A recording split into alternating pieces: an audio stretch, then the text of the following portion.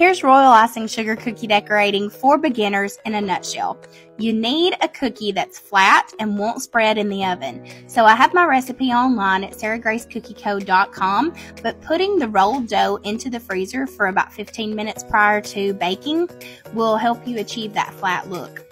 This is Royal Icing. That's what we use to create that beautiful smooth surface. And what I'm doing here in this video is flooding with a tipless piping bag.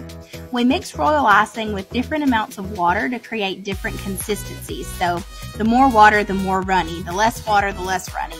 I have an entire online class that's completely free about how to create each consistency. You can find that at sarahgracecookieco.com.